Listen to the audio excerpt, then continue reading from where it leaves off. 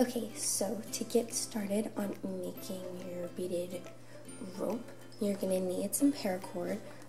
This one I have is cut to about 15.5 inches, and as you can see, I just sealed the ends.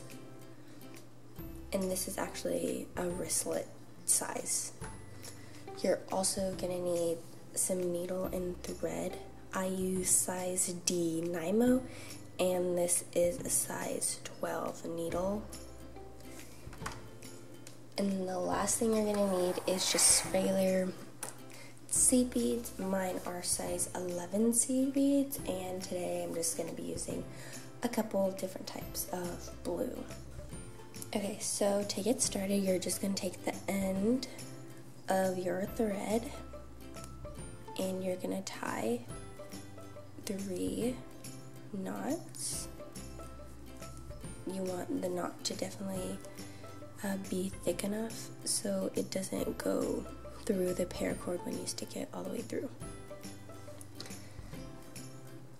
So take your paracord and you're going to want to leave about a 2-inch space in the front because you're going to obviously want to attach your key ring, so decide whatever size you want and you fold it over, and then right after the paracord end you're going to stick your needle all the way through and you're going to pull all that thread till you get to the knot,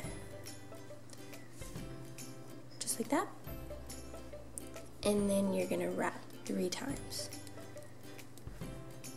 right where that knot is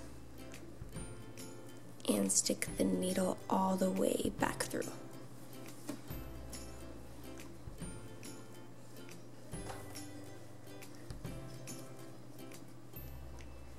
So now you have it all tight and ready to wrap. So now you're going to take whatever color beads you want. You can really do any kind of design. I like to have a notepad handy to track how many beads of each color I'm using. So here are just some examples of wristlets that I've been working on, some different colors, and as you can see, you can do stripes, you can do like sections of individual colors. It's really whatever your preference is, but these are the ones that I've been working on. This one in particular, because I'm using different shades of blue, it's gonna kind of look ombre. So in the beginning, I would start off with just one color, of whatever color you're gonna be using first. So I'm gonna start off with this dark blue, and you're just going to put however many beads you want this to be.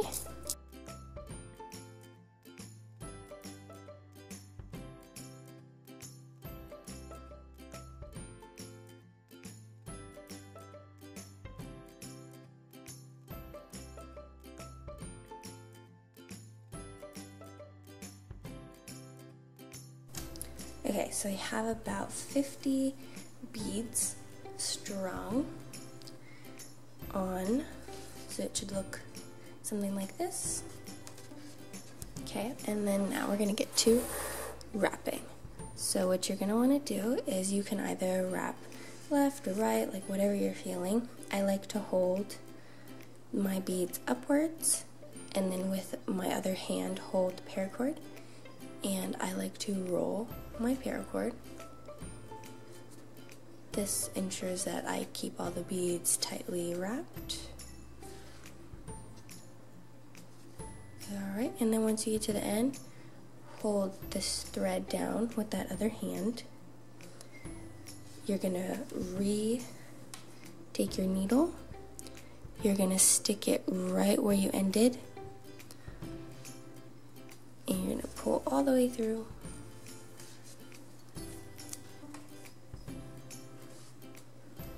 Just like that. Then you're gonna go back and stick your needle right through the last bead of your wrap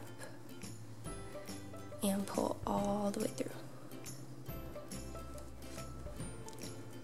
So it should look something like this. Okay, so now you're just gonna go in the same method with your next color.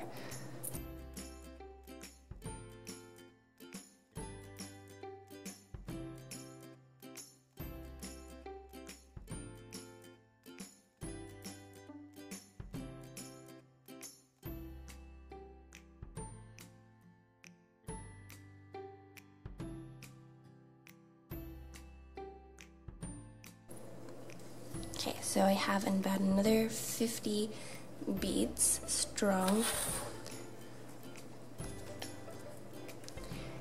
And we're just gonna repeat. So you're gonna hold the paracord with one hand and slowly wrap.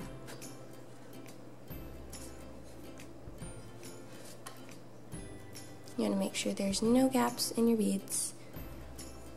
Then go right through the paracord where your thread or where your beads end, and pull all the way through, as you can see, and then go through,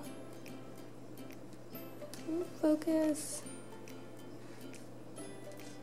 go through that last bead and pull all the way through.